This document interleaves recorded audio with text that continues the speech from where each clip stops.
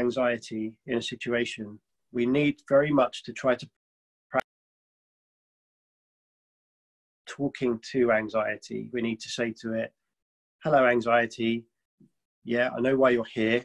This is uncomfortable, but I'm going to give you some information to tell you that we're safe, because actually we are safe. It's just uncomfortable. I don't like it, but I'm safe. And it just needs that little bit of reassurance. And while we're doing that, while we're giving that message, we're blocking out all of the anxiety thinking that would be going on instead. And anxiety hears what we're saying and it starts to feel safer. And so it diminishes down again. And then we can start to feel a little bit more comfortable. Right. So say I'm heading into the shop and I need to start saying to myself, I'm safe. You know, this is normal anxiety. You're there, but yeah, nothing's going to happen to me. And, you know, I'll be actually so busy thinking, why am I talking to myself? Yeah, exactly. It's almost like you can say, I'm going shopping with anxiety. So come on, anxiety, let's go around the shop. We'll just look around. I'm going to be hearing you now in my head every time I go to the shop. So that'll be good. Telling me. Just don't expose yourself. Baby. I'll be ringing you from jail if I did that. Dad, you know, when you got your face mask on and you're having a bit of an anxiety attack or a bit of a stress, your breathing becomes more rapid and fast, doesn't it? And then you have this amazing heat around the mask, and it does feel increasingly uncomfortable, which doesn't help either. So you've got that on top of everything else with the masks, haven't you? So is your mask material? Yeah. They are probably the least helpful type of masks you can have. If you can order surgical masks, they're much more like paper, and they're so light and they don't cling to your face. So as you breathe and you get hot and sweaty, yes, exactly. They are much better, and you can shape them a little bit around your nose. I have to, sort of big hooter, but actually they don't cling to you like those material ones. I tried the material ones and I really panicked. I found them hideously uncomfortable. Yeah, I didn't realise these are my daughter's, because she obviously needs them for her work. They actually probably would be a lot better, wouldn't they, than the material ones? Yeah. Do you want to try it on and just see if you can feel the difference, or is that okay to do that? Yeah. It's just if I can get around a biggie. So the material ones, they're almost like woolen, aren't they, or cotton? But they're very clingy, and they get really heavy with the sweat and the condensation from the breath. This is definitely better than and to be fair, my other one is black as well. Yeah. So it gets quite hot. Yeah. But yeah, they are definitely better. I'll get some of those. You and I are often in a parallel place, because I just had a conversation with Kevin before we started chatting. He's done all the shopping. I haven't been in a shop since February. I went to the garage once. I haven't been to a supermarket at all, you know. And I've said, okay, I need to start doing some of this now. It's not fair that you're doing it all the time. And here's what we need to do. So anxiety lurks until we have a plan.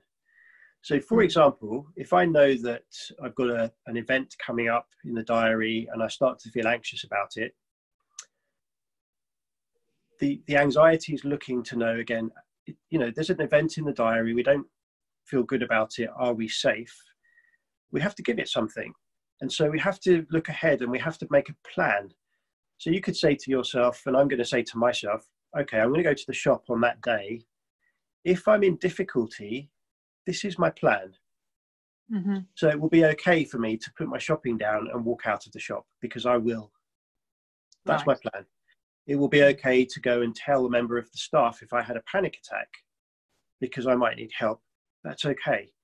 If I needed to, if I was really in distress, I'm going to say to myself, it's okay to sit on the floor and for someone to come and help. So I'm going to put things in that give myself a plan. And by doing that, I'm actually answering anxiety. Well, what if? Because anxiety says, what if? What if? And as long as we've got a little plan there, it starts to feel more comfortable. Okay, there's a plan. I don't need to be here now. Yeah. But sometimes, like, what am I getting so, why am I having anxiety about going into a shop? I mean, why aren't I feeling so? I mean, that's what I don't understand, is where it's coming from. Is it because I haven't been to a shop for so long? Is it because people are wearing masks? It's trying to recognise why I am feeling like this, you know, Okay. because I don't understand what would be my reasoning for feeling unsafe going to a shop. So if I say to you, can you name something that makes you feel fearful about going to the shop, what would you say? I think, do you know what my worst, I know it sounds silly, but using the card. I haven't used a card for ages, which is the new, or what do you call it, where you don't have to put your PIN number in. Contactless. Yeah. And 1,000 times says, Stephen, which way do I do it? Which way do I do it on the machine? And he says, well, you just put it near the machine. And that was instantly causing me stress. What if it don't work? How, you know? And then Stephen said, well, just put the number in. And I went, oh yeah, of course. But that was my main thing that I was worrying about. Yeah. Putting the shopping in the bag. Yeah. Because they go really fast. Uh-huh. Keeping up with them. Queues behind me. Stop there. When you're putting the shopping in and it's going really fast, what are you feeling? I feel like I'm holding people up. I feel like people are looking at me being slow and not understanding why I'm slow. Because good. Okay, hold that. So with the contactless card, anxiety says, what if? So I'll ask you that question. What if? What's your plan? If I can't do it, well, I've got my phone. Okay. I know how to use my phone. Good. I've got Apple, so I could do that. If that didn't work, I make sure I've got some cash with me. Okay, great. So, I'll pay with cash. What about asking somebody? Could you put your hand up and just say to a member of staff, can I get some help? Yeah, I might be a bit embarrassed to do that though. Okay, but the other two things would work for you, okay? Yeah, I think if I had cash on me as a backup, great. So if it didn't work, because I've been with Stephen where sometimes contactless doesn't work. Yeah. You know, for some unknown reason it doesn't work, and then he just puts his number in. It will work, which I can put the number in as well, but I just like to, yeah, you're right, I need to have a backup. But not only do you have to have a backup, you now have to say to yourself in your head, it's okay, anxiety, I now have a plan for that. Yeah. So what if, this is what if.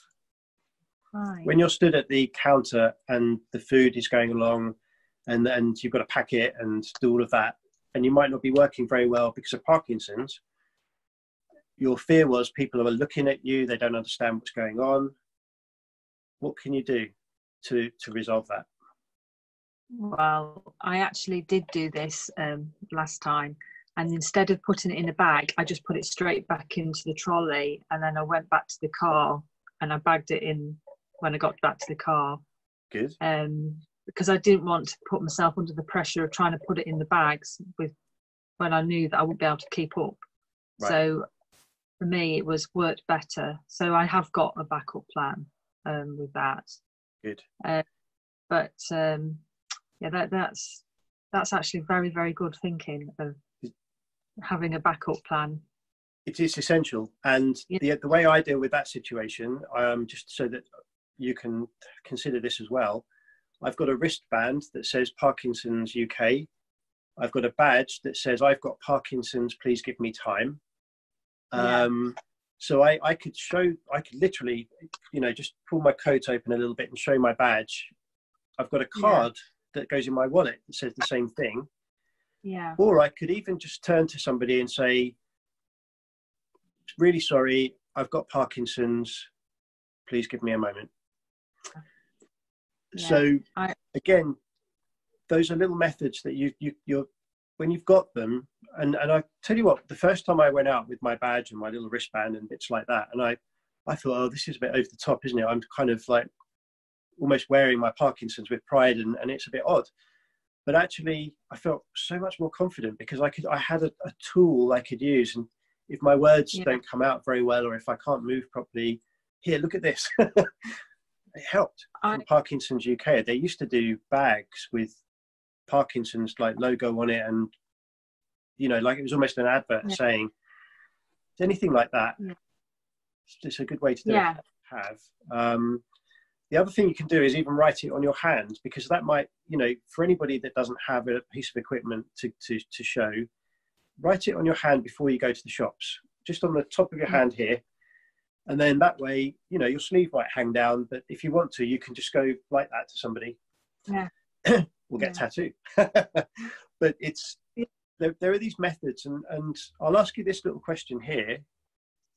Now that you've seen that having a plan helps, how do you feel?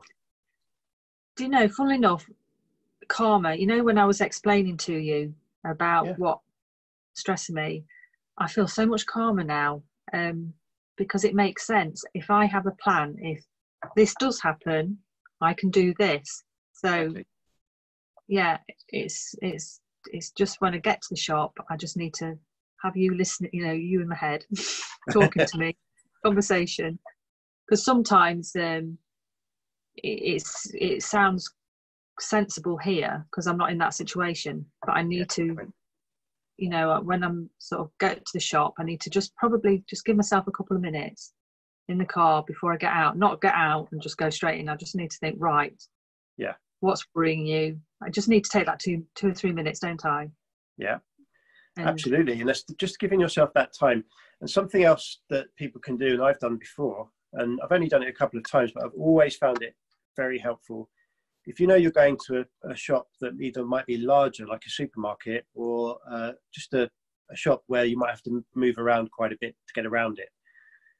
One of the things I used to fear, because I had a bout of falling over a lot before my medication was increased, I phoned up to a shop in a nearby town called Woodbridge, and I said to them, I've got Parkinson's, I'm coming into the shop. You'll probably recognise me because I've been in there before, so I know you.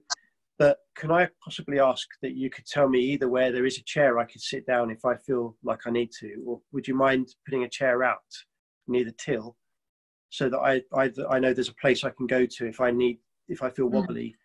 And they absolutely helped straight away. They put a chair there. And when I went in, I just went and introduced myself and said, oh, I'm the guy who phoned up about the chair. But I knew it would be there. I trusted them. They put it there. My anxiety went because I had a plan, and it was like, I don't have to feel fearful about going around that shop now. And you can do things like that. Anything like that. Yeah, that's helped me a lot, actually. And because I plan on doing this at least every other day, going out to the shops, and also going out driving. I've got a camper van. I haven't got a boot in my van. So if I would go to the shops, I get really stressed because I've got 3 or 4 bags of shopping, and I put them in there and they'd fall over and go everywhere. And then that became a stress in itself as well.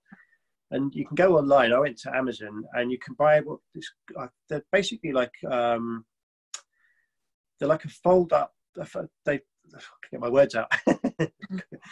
It's like a box made of material, and it's got segments in it, and you can put your bags into it. Yeah, I've seen them. Okay. And then also I bought because sometimes getting bags from the vehicle back into the house is a problem. So again, for about 20 quid on Amazon, there was a fold out, it looks like a briefcase made of plastic, but it unfolds, the handle comes up and it turns into a box, and you could put a bag into it.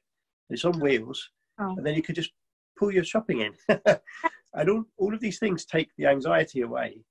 So even if you're looking at driving, if you were to think about, okay, worst case scenario, I might have to pull over, I'd also want to make sure I've got my phone. I've got the numbers that I need to phone somebody. If for any reason I can't get through, I'll have a bottle of water in the car so that I can keep myself hydrated, a travel blanket, just anything that just makes you feel comforted that it's there. Yeah. All of those bits help. Yeah. It's great. So I think we've covered anxiety. I mean, the final thing I'd say on it, I mean, I'm a psychotherapist, and people often think, well, you shouldn't get any of these type of problems. But they're actually helpful things. They're there for a reason, and we've learned to fear them.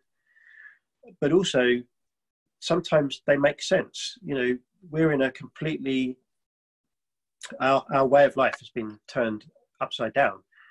So it has to make sense that we feel anxious, because if we didn't feel anything, it would be a bit weird. So give yourself permission to feel uncomfortable feelings and say, well, as long as it makes sense, I know that I haven't got something going wrong up here, because it is making sense, because this is different.